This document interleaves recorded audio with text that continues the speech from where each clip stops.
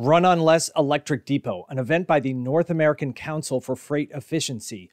All of the participants have been sharing data from their electric trucking operations, and now we have numbers to look at. In this video, I'm going to share my analysis from the first 5 days of operations.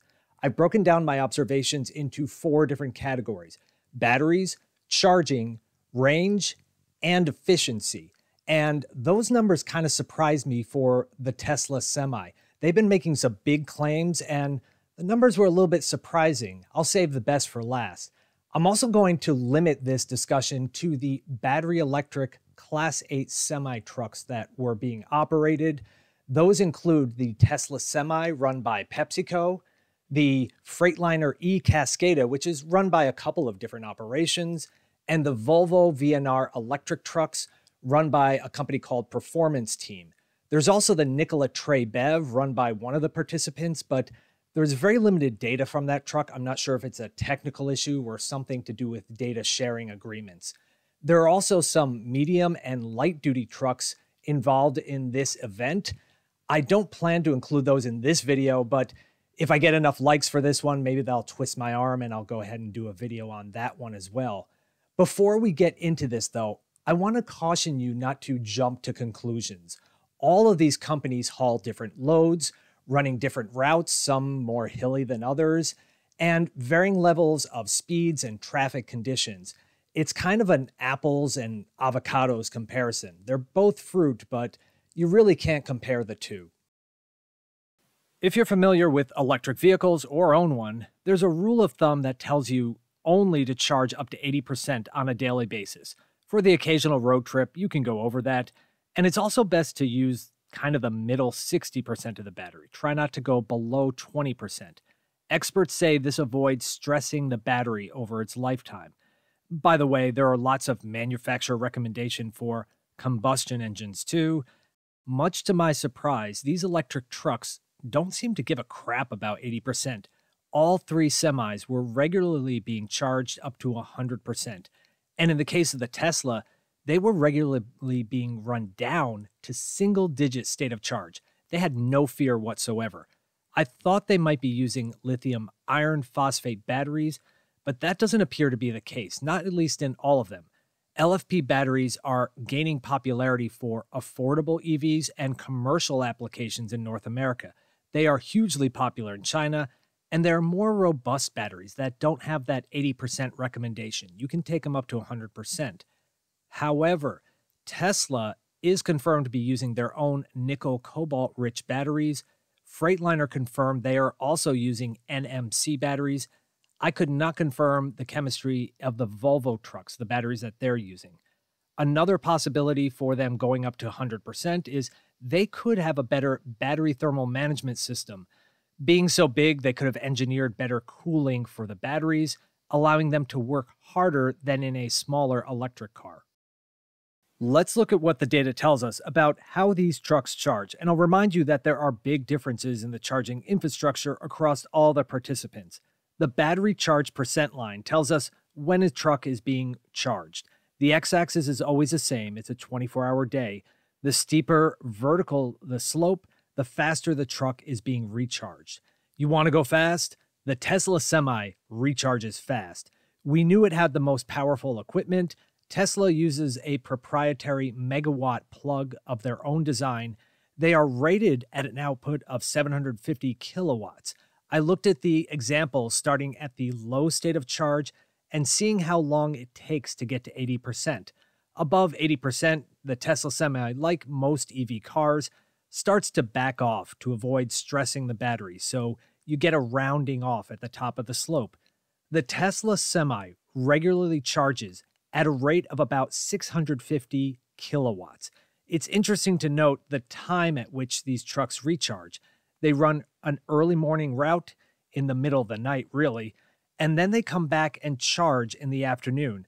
Electricity is most expensive in the afternoon because businesses are open and people are running air conditioning in the heat of the day.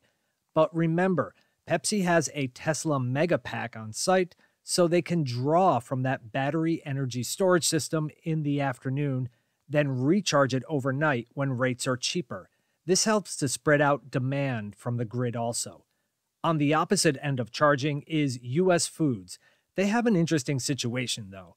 They got their trucks early, they did plan, but they didn't get their equipment and infrastructure in place. They're using lower powered, temporary charging equipment for now. You can see how flat the slope is compared to the Tesla. For the time they plug in until 9 p.m., they only charge at about 10 kilowatts. That's like level 2 charging speed. And why does the slope get steeper? That happens at 9 p.m., so their electrical rate must get cheaper after 9, so they program their charging equipment to go faster. But still, it only gets to about 25 to 40 kilowatts from the data samples that I looked at. Schneider Trucking, they operate Freightliner e-Cascada trucks too, but they have more powerful charging equipment installed. The chart shows them charging at between 100 and 150 kilowatts, with a bit of rounding off at the top as it gets to 80% state of charge. Performance Team operates Volvo VNR trucks.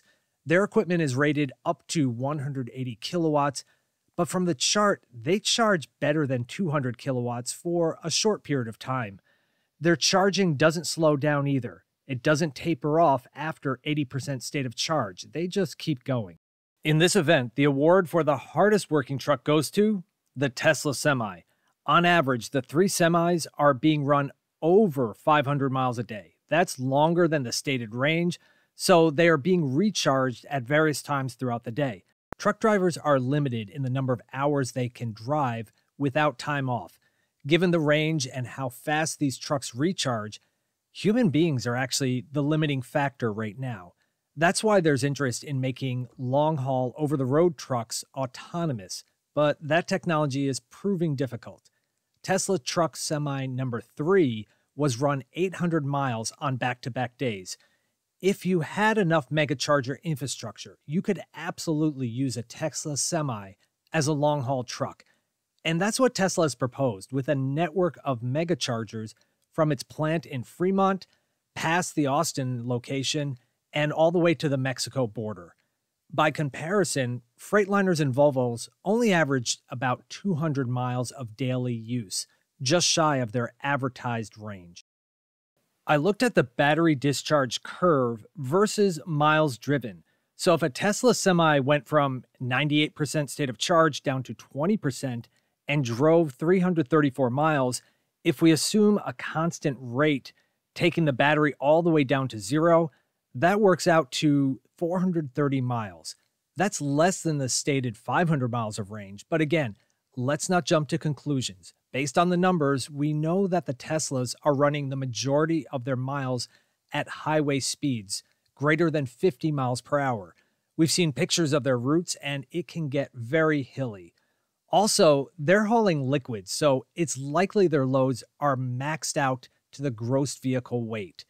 Doing this estimation across all their trucks, running over this 5-day period, I get an estimated real-world driving range of 450 miles. Now, some of you are going to hate that number and, I don't know, hate me. I'm just doing the math. Me, I'm fine with it. I assumed when Tesla came out and said this truck can do 500 miles, I assumed that was on a flat road under a light load. Load up the trucks and drive them up some hills, and if they can get 450 miles of range, I think that's actually impressive. That's not terrible degradation. However, most people like to pump up Tesla, and I've seen headlines suggesting that the Tesla Semi is way better than advertised. 2 of my previous videos actually suggested the same thing, that they're better than advertised. But looking at this new data, it makes me think that the numbers you see on the Tesla website, that's about how good they are on average across a variety of conditions. Now, I applied the same logic to the Freightliners and came up with a range estimate that is a little better than advertised. I'll say it again, apples and avocados. We don't have enough details for how their loads and terrains compare to the Pepsi. At this point, I want to take the analysis much deeper. But to do so, I need to know each truck's usable battery capacity. Now, Freightliner advertises a usable battery capacity of 438 kilowatt hours, so that's good. Volvo, on the other hand, they advertise a total battery capacity of 565 kilowatt hours. Now, based on other EVs, usable battery is about 94% of the total battery capacity. That number is going to vary, but it's the best we have right now. So I'm going to estimate that the Volvo has a usable battery capacity of 530 kilowatt hours. Now the big question, what do we do with the Tesla Semi? They are famous for keeping things secret, right? Based on their comments and other investigations and news reports, the Semi is estimated to have a battery between 850 and 900 kilowatt hours. So that would be probably the total battery capacity, not a usable battery capacity. For the sake of this analysis, I'm going to assume that the usable battery capacity of the Tesla Semi is 850 kilowatt hours. We don't know the number for sure, but that's what I'm going with. Caution. For the efficiency number, I think things are going to get a little more contentious. In an earlier video, a representative from PepsiCo said something that really shocked me. They said they are consistently able to keep energy utilization below or better than 1.7 kilowatt hours per mile. That's more impressive than Tesla's claim of less than 2 kilowatt hours per mile. If so, that would be game-changing efficiency. So, using battery state of charge from the start of a driving run until the end, we have a percent of battery used times the assumed usable battery size divided by the miles driven over that segment, averaged over multiple runs, all 3 trucks during a 5-day period. I get an average of less than 2, but not really 1.7, not even close. They definitely are some trucks that achieve or beat that number on parts of their routes, but not consistently over the 3 semis that are being measured, not by my calculations. A good example of this is Tesla Semi number 1, running on September 14th. So let's look at that data. During the first leg of the run, it has terrible efficiency. My guess is that it was fully loaded, running uphill, and just carrying a whole bunch of Mountain Dew. On the return trip, it's lighter because it unloaded those heavy liquids, and now it's going back downhill and achieving some awesome efficiency. That's why I averaged all the numbers over multiple trucks, runs, and days. The Freightliner efficiency numbers, by my calculations and estimates and assumptions, and unequal operating conditions, well, they're better efficiency, just slightly better. I use those numbers from Schneider and OK Produce since they ran the most miles with those trucks. But remember, those trucks are lighter than the Tesla Semi. We assume so because they've got half the battery capacity. The Volvo efficiency numbers were not as good, but again, let's not jump to conclusions. The telemetry data includes a regen as a bar graph. Now, they don't give the numbers, but I put a ruler up to my monitor to try to estimate the numbers. In summary, Tesla Semi runs a lot of long highway miles with the regen that comes from hilly terrain. Freightliner trucks running out of OK Produce in Fresno ran mostly highway miles above 50 miles per hour, but they did not encounter as many hills, so much less regen. Schneider Freightliner trucks operate more local routes. They spend less time at highway speeds and more time below 50 miles per hour. Their regen, I assume, comes from stop-and-go conditions. And the Volvos, they didn't report any regen. I assume this was a technical difficulty with the telemetry.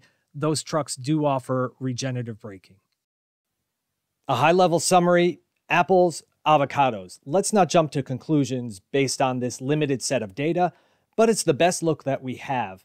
The Tesla definitely is as good as advertised, but given the data, I cannot say that it is somehow vastly better than advertised. There were some comments made prior to this data being released that might have suggested its efficiency and range were somehow better than advertised, but I would just say it's as good as advertised for those measures. But in terms of charging, that thing charges really fast. It racks up miles day after day. And about the only thing stopping it from being a long-haul over-the-road truck is a network of megawatt chargers, and Tesla has plans for that. The Freightliner had surprisingly good numbers for efficiency and range. Maybe that's why it's such a popular truck and used by multiple carriers.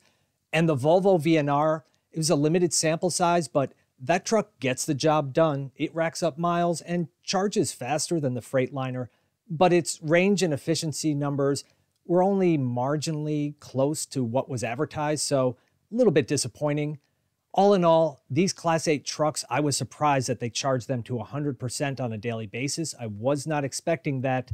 Hopefully, you also learned some things about the Class 8 battery electric trucks on the road too. If so, consider giving this channel a subscription and a like. Thanks for watching and keep on trucking.